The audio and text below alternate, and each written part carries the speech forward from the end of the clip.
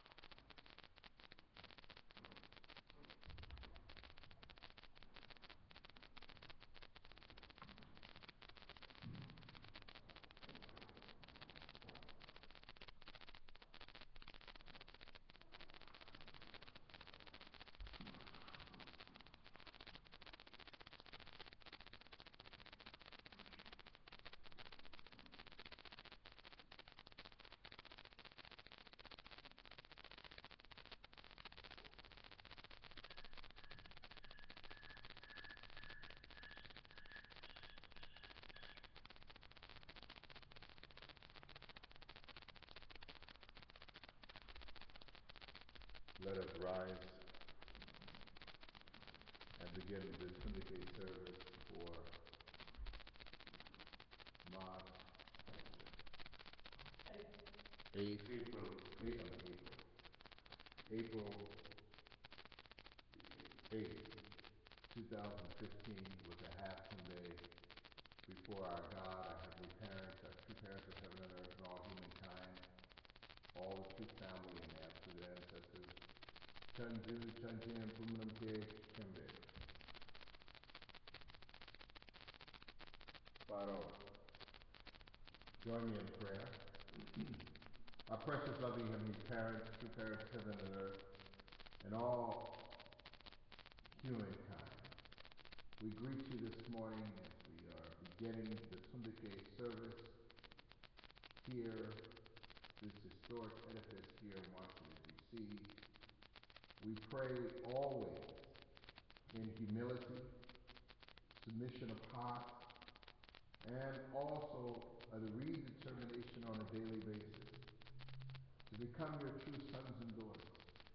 The ones, O sacred God, that you have been working throughout the 6,000 years to rebuild, to recreate, and to restore back to your original plan for humankind, your sons and daughters.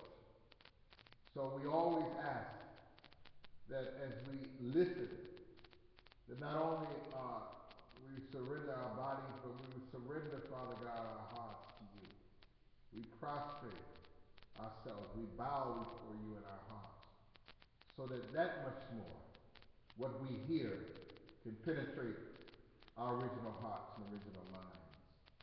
And once the original mind and once the original heart is continuously touched and recultivated, then sprouts and blossoms great victory, great determination, and a great, Father, outlook, and a re-understanding of who we truly are, and that we have been under the banner and under the guise of a lie from Satan, and that we have been submitting to the wrong master, and that the real master has awakened our original hearts and minds through the word.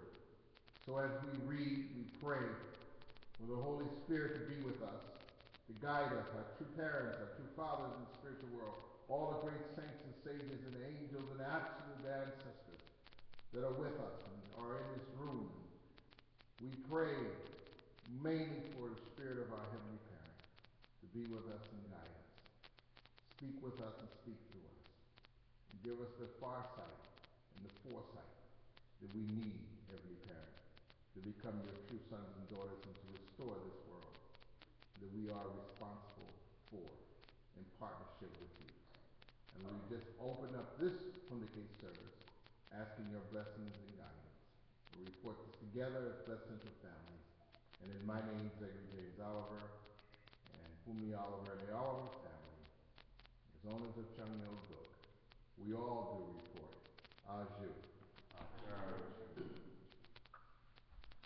Good morning.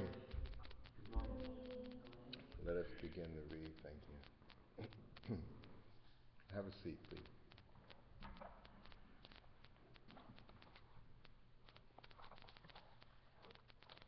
We're on page 145.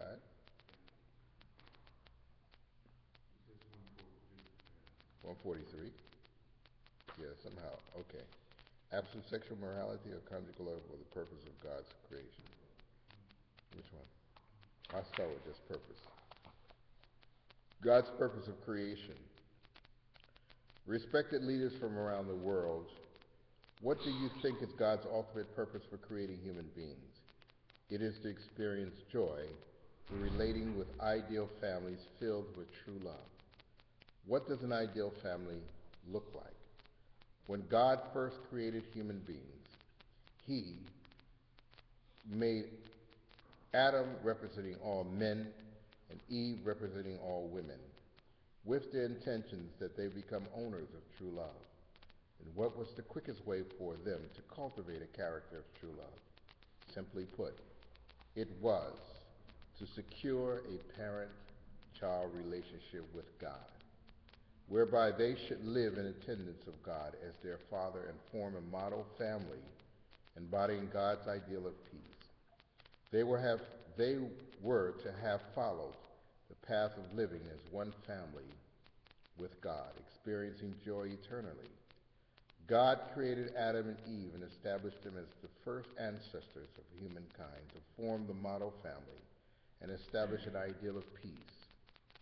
He committed himself completely to raising them as his son and daughter, who were to be encapsulated of the entire cosmos, mediators between the spirit and physical worlds, and lords of creation, and who would be joined with him through true love, true life, and true lineage, absolute sexual morality, and conjugal love. Ladies and gentlemen, it was necessary for Adam and Eve to establish a model, peaceful, ideal family. God, the absolute being, created human beings as his children in order to instill in them absolute values on the basis of an absolute standard.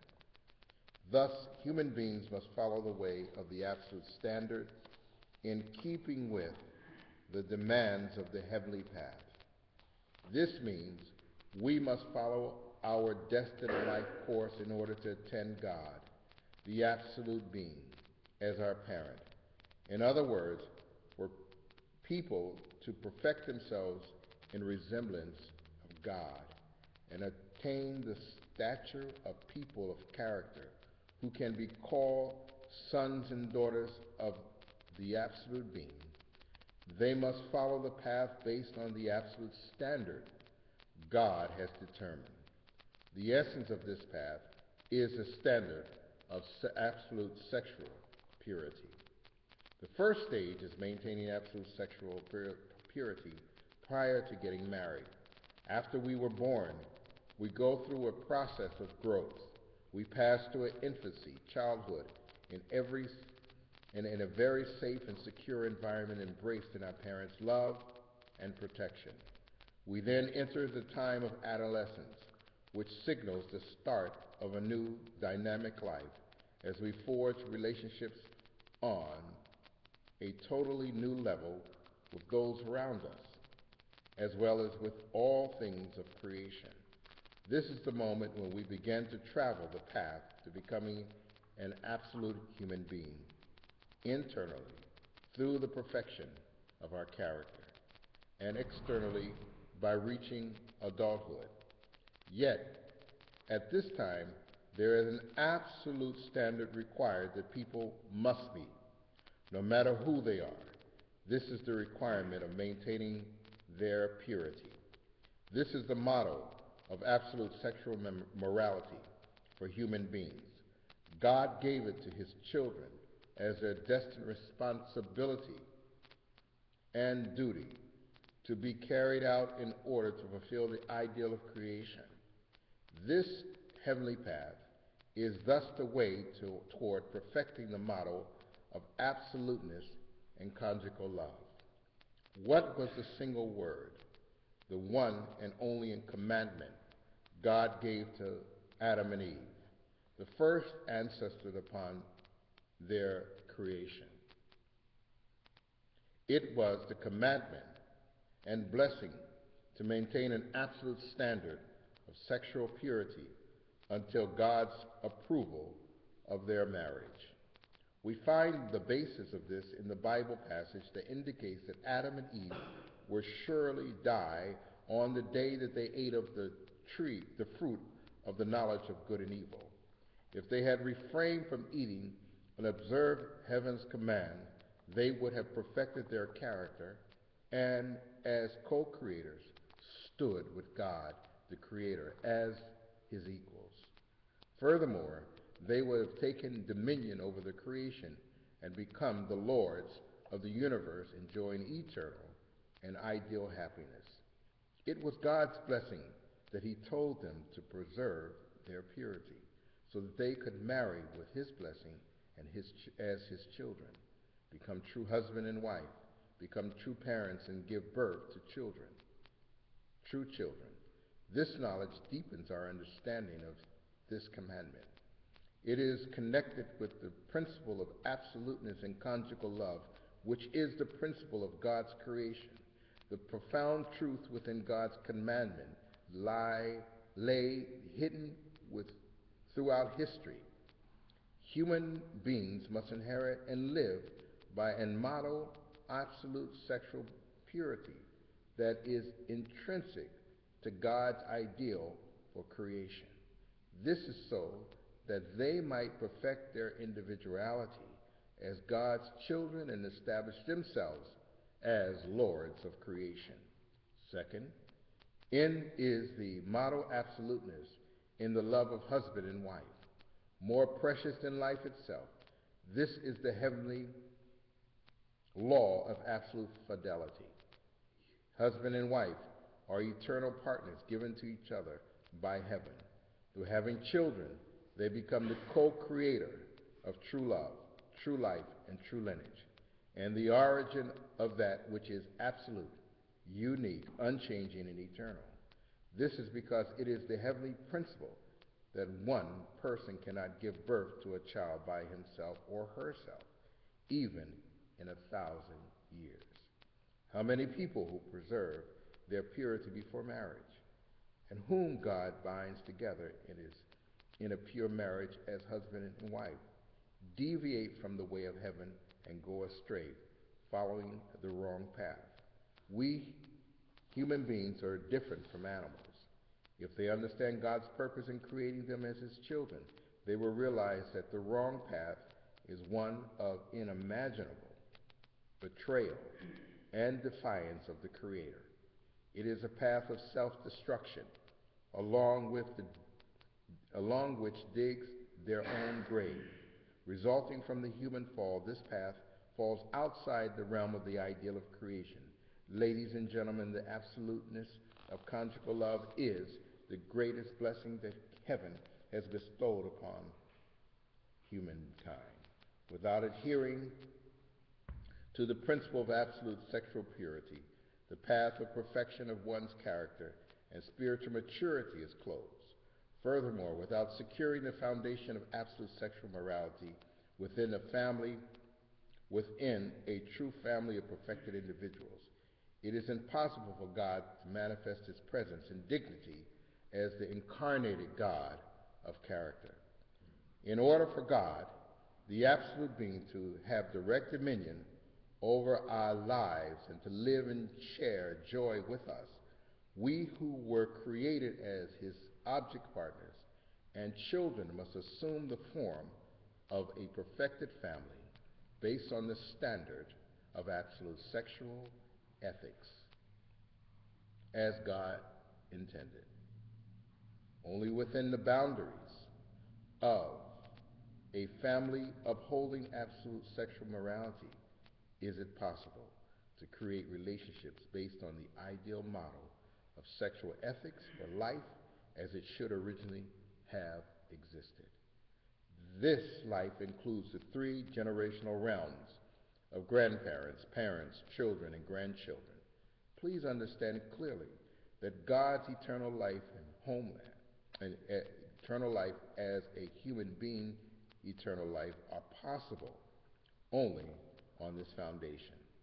Therefore, if Adam and Eve had achieved individual perfection, the perfection of character, by upholding the principles of absolute sexual purity in accordance with God's will, and then entered into conjugal relationship through His blessing, they would have attained complete oneness with Him. God would have dwelled within their union. Their children also would have been linked to His holy order of love, enjoying a direct relationship with God as their parent. In other words, the marriage of the perfected Adam and Eve based on absolute purity and conjugal love would have been God's own marriage. God is forever God, but at the same time Adam and Eve were to have become His incarnations. They would have become God's body.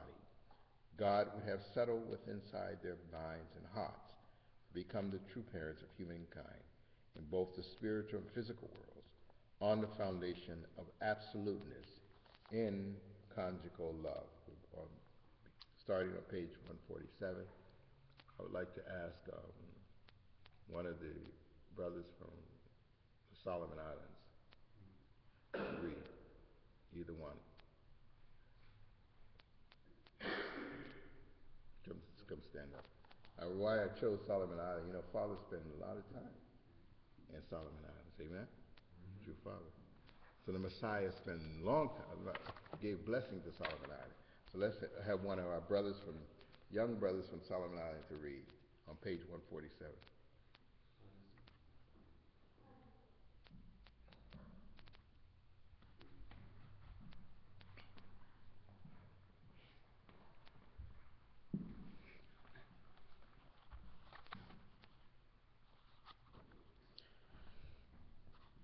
The importance of lineage. Do you know what has pained God's heart most, causing Him the greatest grief over the long history since the fall of Adam and Eve? God lost His lineage, and with that, God lost the basis of human brotherhood and even His ownership over the creation. God's lineage is more precious than life itself. Without it, the, the, the fruits of true life and the true love never matured. They became instead of the fruit of Satan, lacking any relationship with God, and from them descended the 6.5 million people now filling the earth. Ladies and gentlemen, lineage is more important than life and more precious than love. Life and love come together and create lineage. Lineage cannot be established if either life or love is missing. Therefore, among the three love, life, and lineage is the fruit. God's lineage contains the seeds of love. God's lineage provides the content and environment for a true life.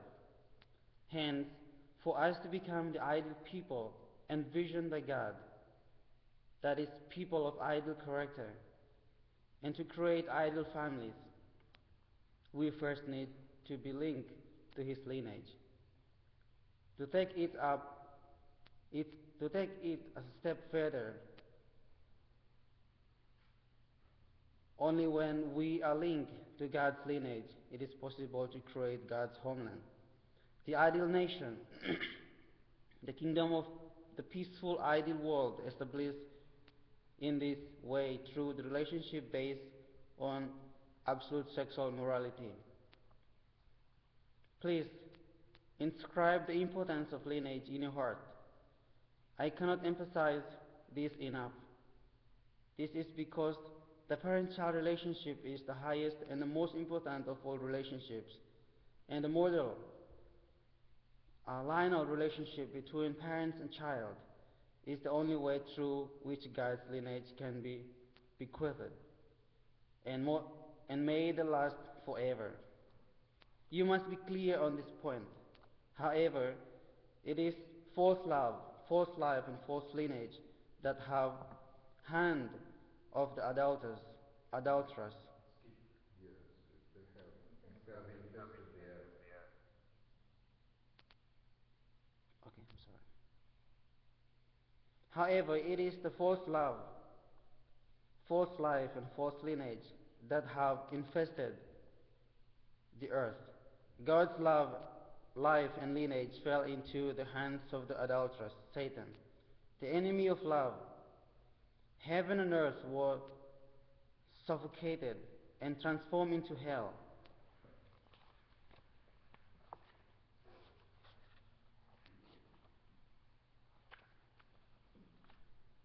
The world became a wretched place, far from God's presence. Yet humanity to this day lives in ignorance of this. People are deluded into believing that the lineage of the enemy is the lifeline upon which the world depends. This is rich true about humanity descended from the fall. That is why we refer to this world as hell on earth. God's view humanity's tragic situation with a heart full of pain. Furthermore, when due to the fall, Satan gained control of the realm of lineage, he also usurped the rights to the elder son and the right to ownership. Who can comprehend the sorrowful, painful heart of God? God is like a father who worked and sweated his entire life to accumulate assets for his children, only to have thieves steal everything in one night. God lost his lineage, lost his children, and was forced to hand over the ownership of nation in the world to Satan. My life, Reverend Moon, who task it is to complete the mission of the true parents, and has been one sorrow, marked by inexpressible suffering and persecution. The third, Adam, the true parents, must indemnify and completely reverse all failures of the first, second Adam. He has the task to complete not only the mission of the Savior, Messiah, the Lord of his coming, but also the mission of all those major figures on whom religions are based. With the similarities to process of God's creation of the universe, his life has constituted the great work of the recreation of humanity, where not even the smallest error is permitted. It has been a lonely course that cannot be fully comprehended by anyone. It has been a course that took him down thorny path through the wilderness, path that he had followed while utterly alone.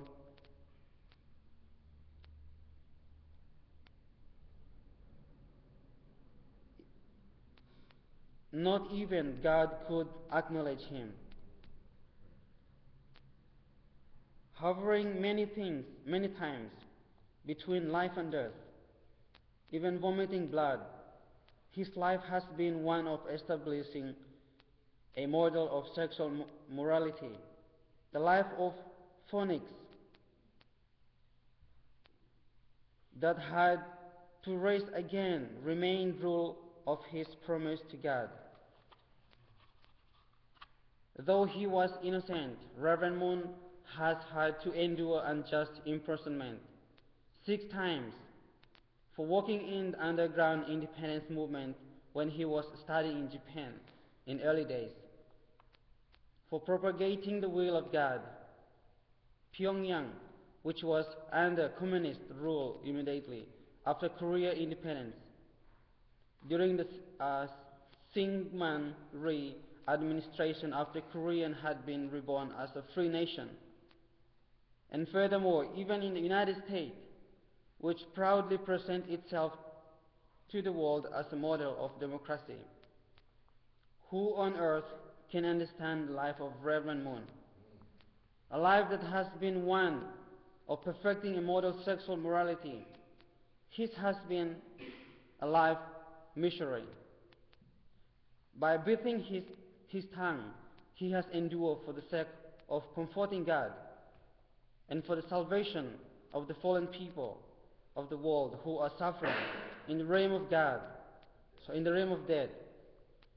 And even now, if someone were to look into my heart and speak one word of sympathy, I will burst into tears, and my tears will flow like a waterfall.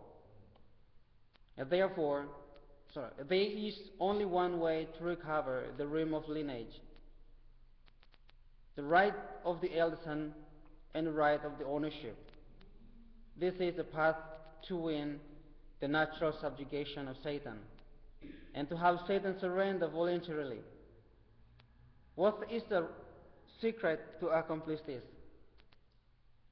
It can only be accomplished by the power of true love.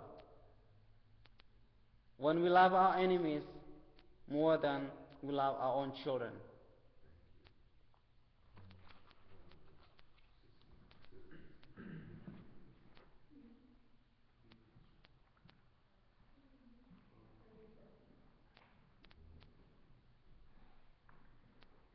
Let us welcome one of our young sisters. Where are you from? Philippines. From the Philippines, visiting us. We are now in page 149, True Love. Then what is true love? Its essence is to give, to live for the sake of others, and for the sake of the whole. True love gives, forget that it has given, and continues to give without ceasing. True love gives joyfully. We find it in the joyful and loving heart of a mother who cradles her baby in her arms and nurses it at her breast. True love is sacrificial love, as with a devoted son who gains his greatest satisfaction through helping his parents. When we are bound together in true love, we can be together forever, continually rejoicing in each other's company. The attraction of true love brings all things in the universe to our feet. Even God will come to dwell with us. Nothing can compare to the value of true love. It has the power to dissolve the barriers fallen people have created, including national boundaries and the barriers of race and even religion. The main attributes of God's true love are that it is absolute, unique, unchanging, and eternal. So whoever practices true love will live with God, share his happiness, and enjoy the right to participate as an equal in his work. Therefore, a life lived for the sake of others, a life of true love, is the absolute prerequisite for entering the kingdom of heaven. We are now in page 150.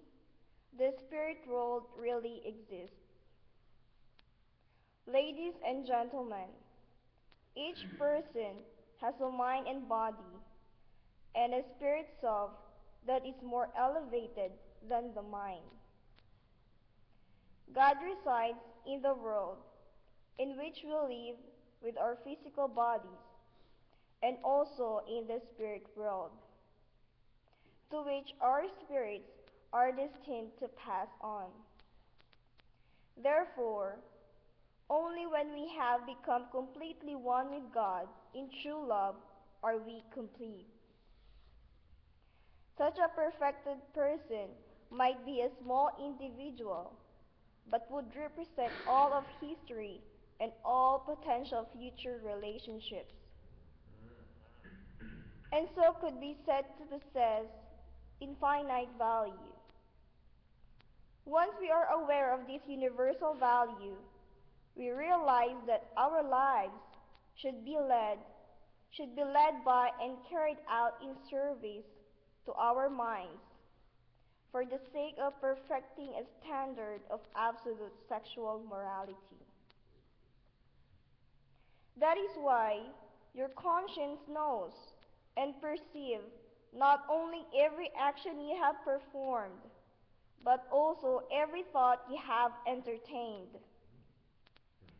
Your conscience is aware of these things before your teachers, parents, or even God are. Hence, if you were to live in absolute obedience to the commands of your conscience, which is your teacher for eternity, you would be absolutely guaranteed to have eternal life. Such is the way of God's creation. We are now in page 151. When viewing the structure of a human being from a different angle, we can recognize that God created us as beings with dual characteristics. He created our physical bodies as miniatures of the corporeal, tangible world, and our spiritual bodies as representatives of and lords of the incorporeal world. Accordingly, his intention was that we would live for 100 years or so in the physical world.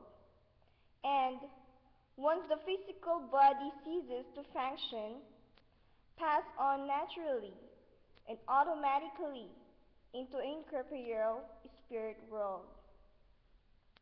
In this way, though it cannot be perceived by the eyes in our physical bodies, the spirit world is the automatic and inevitable extension of our lives on earth, humankind's eternal, original homeland created by God. The spirit world does actually exist. It is not a world that has been fantasized or imagined into existence. We do not have the right to choose. It is not a world we cannot go to if we please or refuse to go to if we would rather not. Just as God is eternal and unchanging, the spirit world he created is also eternal and unchanging. Just as we live in the physical world in our physical bodies and form all sorts of relationships with the existing world, in the spirit world we are destined to go on living in our spiritual bodies, forming and maintaining close relationships with all phenomena of the spirit world. Thank you.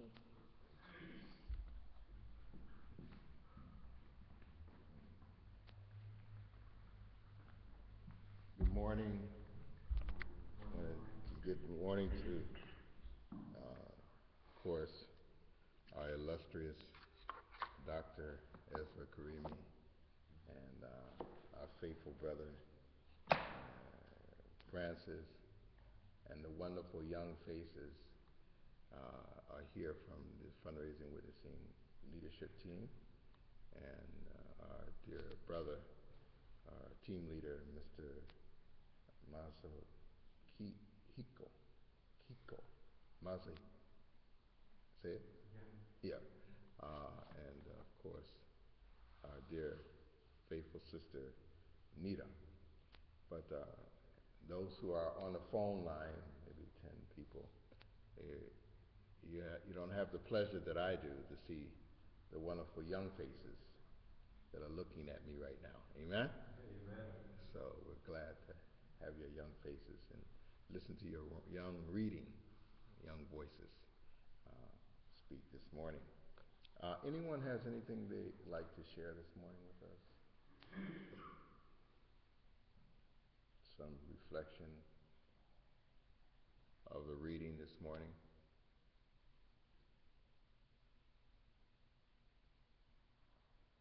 I have one. My one, I have a few, but anyway, one is, I guess since we just acknowledged our annual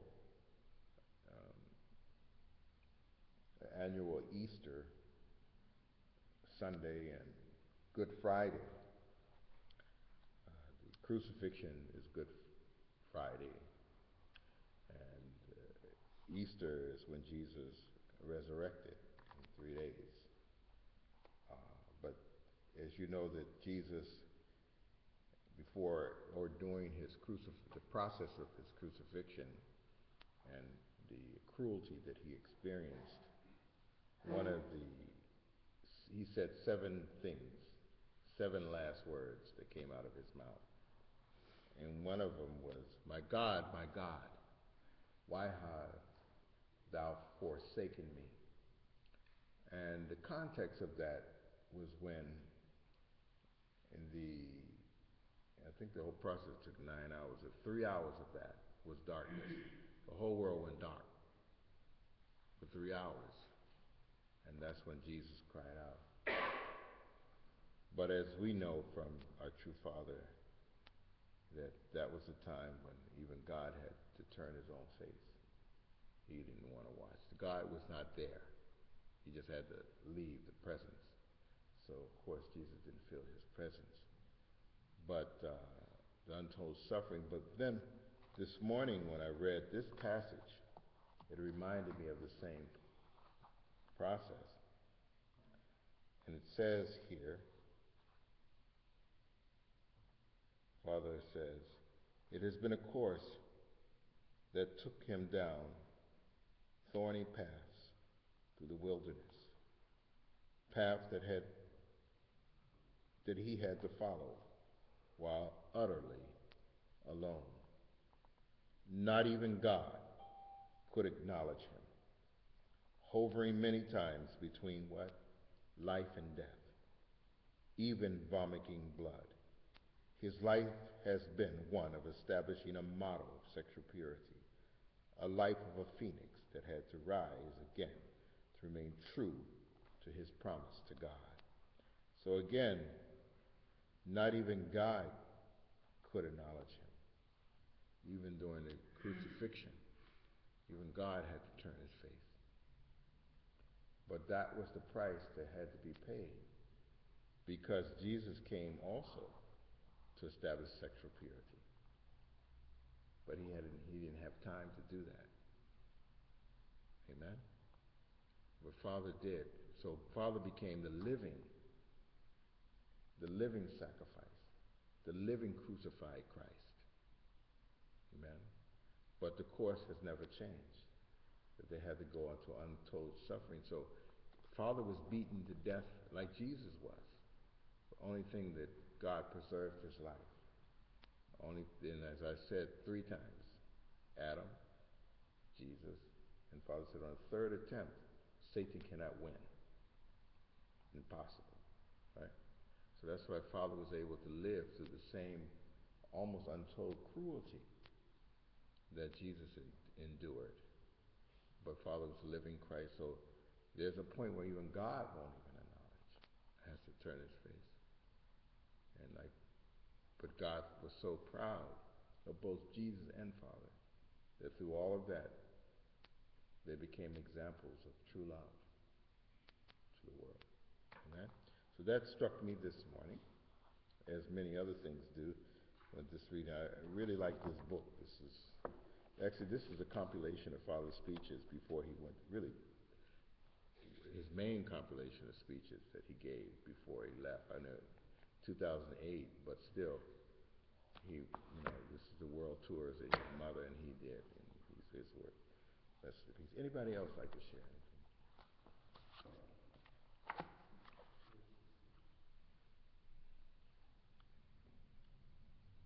Looking at Father, if he'd been here in this world many times, you would have never known what he went through.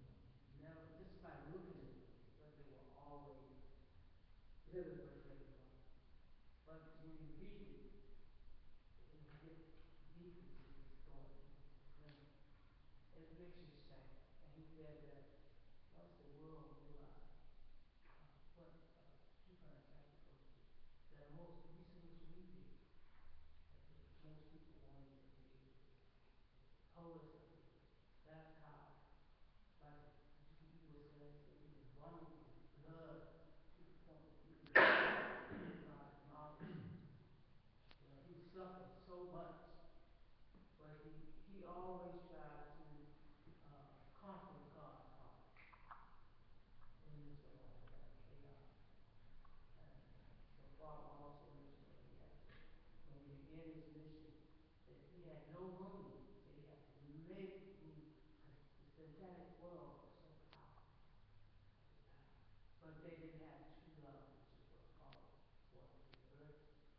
He made room, and now has millions of blessings because of his blessed people among his people. And God has something to eternal good and salvation. True. Anyone else? Thank you.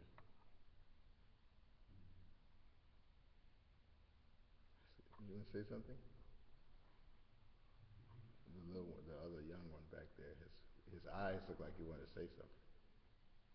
No? Okay. Okay. It's always good to hear. Huh? Some of us in LTP, those No, young. come. So they can't hear you here.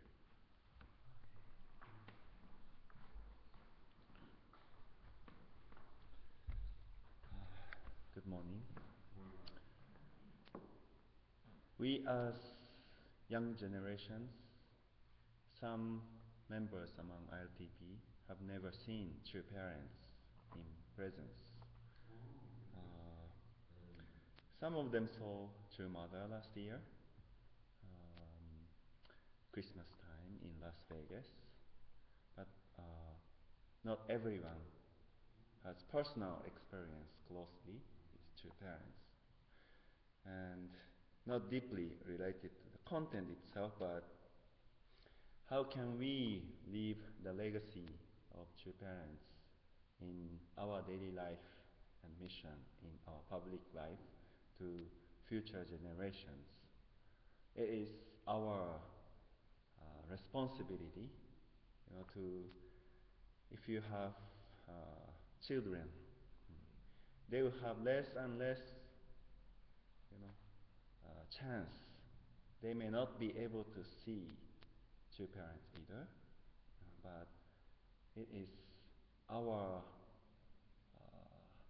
portion responsibility to substantiate two parents foundation and tradition in this way, as DC church members have been continuing this Hoon Dok Hae tradition, and I really hope that we young brothers and sisters can also inherit the spirit and the heart, sacrifice of elder brothers and sisters, and pass it on to next generations in our lifetime. I just feel so important attending this Hoon Dok Hae for 3 days, this workshop time, and I'm grateful for elder brothers and sisters who have been sacrificing and making efforts, in your busy schedule, that I would like to do the same, and I would like to do even better to show the example to my children and young brothers and sisters, and we want to do the same for our future. That's all I want to say. Thank you so much. Thank you. Thank you. So, let's give him a hand clap for that.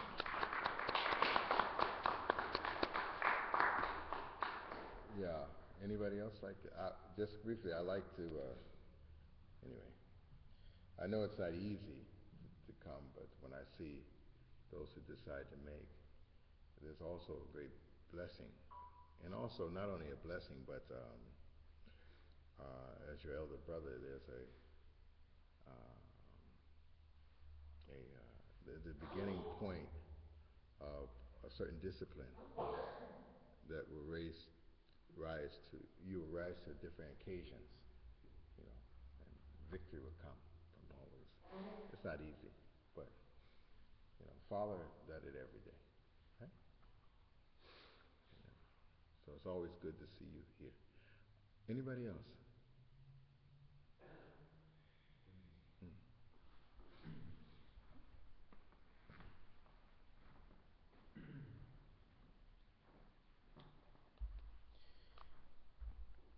On page 143, in the section subtitled Absolute Sexual Morality and Conjugal Act, there is a sentence that struck my mind very profoundly that says, "Thus, human beings must follow the way of absolute standard in keeping with the demand of the heavenly path." Then towards the end of that speech, what also struck me is God as the creator, as if we follow this path, the end result of that is they would have perfected their character, and as co-creator stood with God, the creator, as his equals.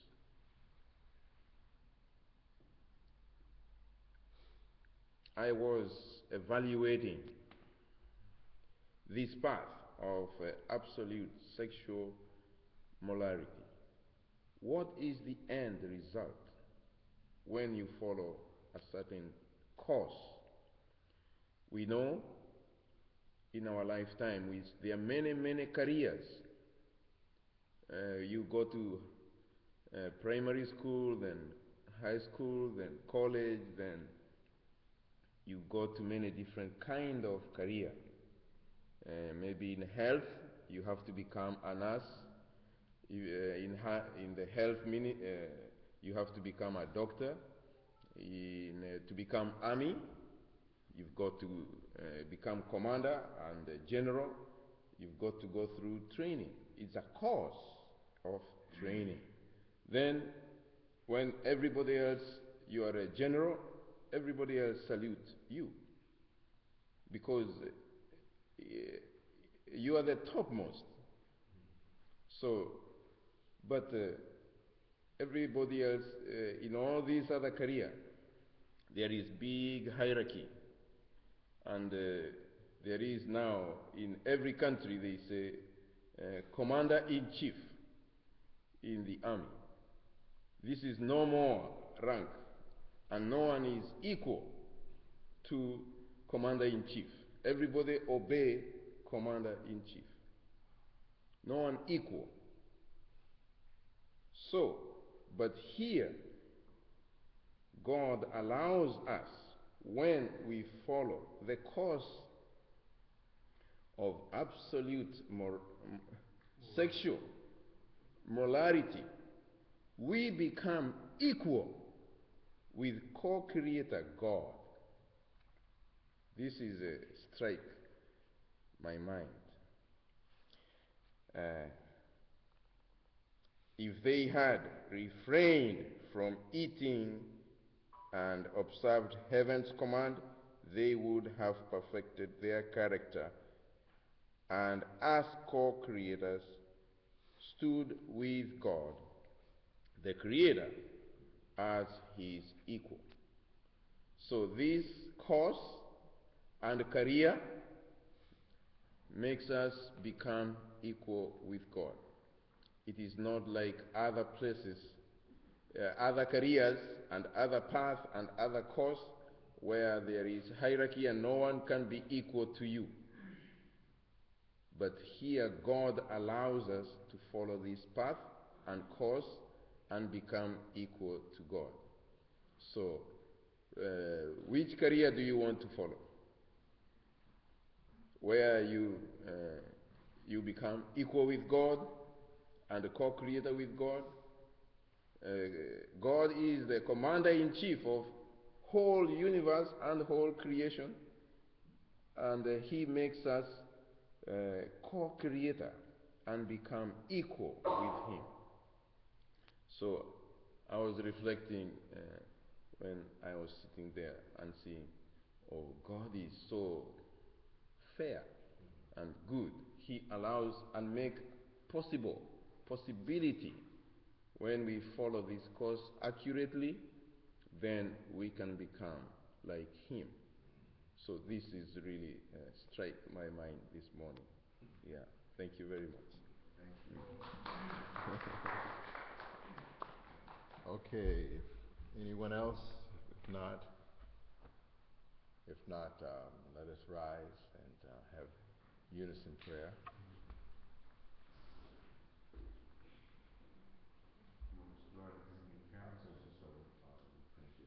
We're grateful for this meeting. We're grateful. Even for our to such a thing about Pyeog giving us reaffirming that we can find spiritual growth through reading and studying the prayer, Heavenly Parents.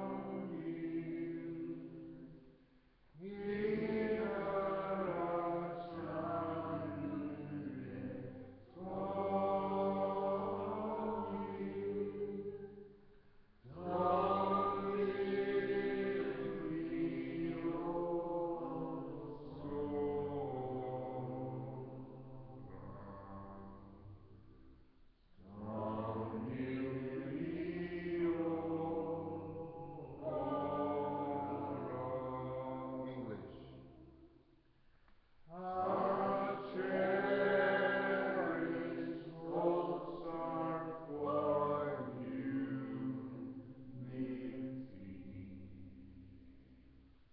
Even our dreams are for unity. We'll give our life for unity.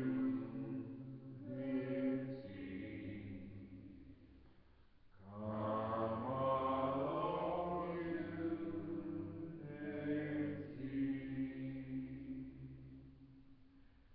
Unity, saving all nations. Come here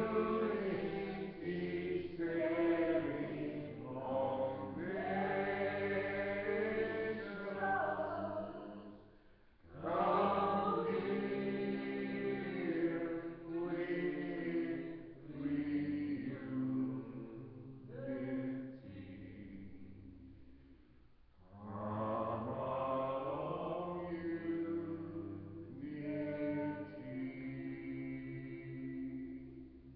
Good morning, Heavenly Parent. Good morning, true parents of heaven and earth and all humankind. Good morning to the true family, and good morning, all brothers and sisters. Good morning, Ohio, annyeonghaseyo, and all that.